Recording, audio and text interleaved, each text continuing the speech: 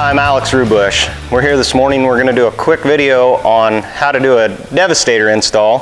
This morning we're going to do it on a 4412 Case International head. This particular head is a folding head, but the folding and the rigid take the same 5000 032 kit. So first off, we've laid all of our parts out, kind of make an inventory of what parts we've got. We laid them out underneath the head where they need to be. This makes it pretty quick as you're starting to move across the head and install stuff. You can just grab parts and throw them up there real quick. It speeds up the process a little bit. Anytime we're going to be working underneath the corn head, we need to start by making sure the cylinder lock is in place, just for safety reasons.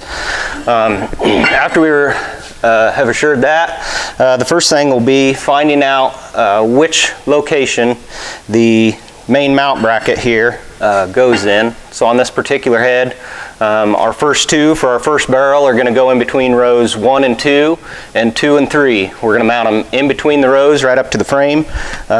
So just find your hardware bag for the mount hardware and this bracket. We'll go ahead and get these put on the head.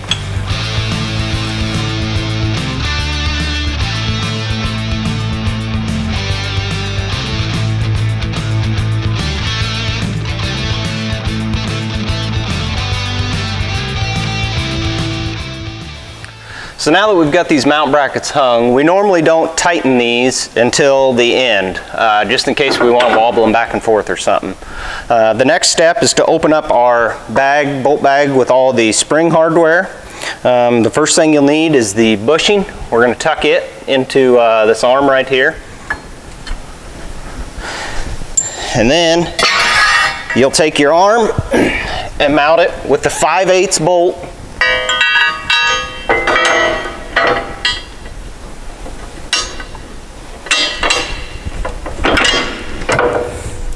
And nut.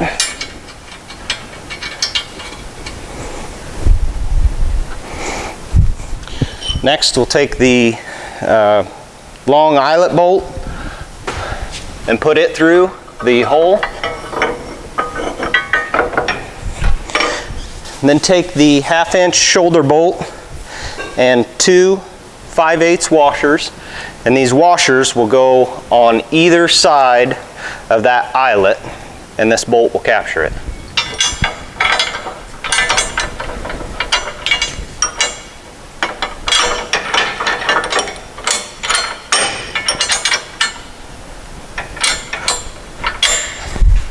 And then it is captured with a 1/2 inch jam nut.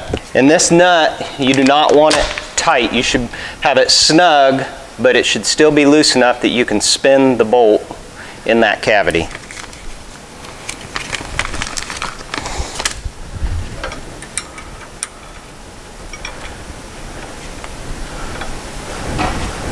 The next step is to hang the square tube that holds the barrel. There will be a bolt bag with two 1/2 inch bolts and a spacer. So we'll put that square tube up into the arm. The spacer goes in between the two steel plates on that arm, and the bolts will hold it.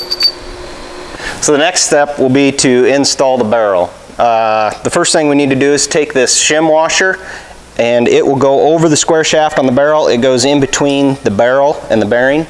The next thing is the bearing, and with these bearings you always want to make sure one side protrudes and the other side is recessed. The protruding side goes away from the bearing plate, so on this application it goes towards the barrel.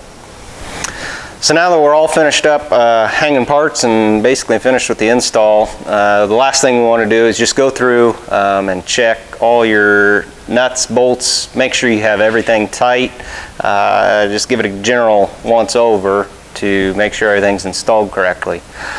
The next thing after that we always recommend guys do, it's the #1 phone call we get and the #1 answer we have to give for any problems if it's dragging up or something, is setting your deck plate angle.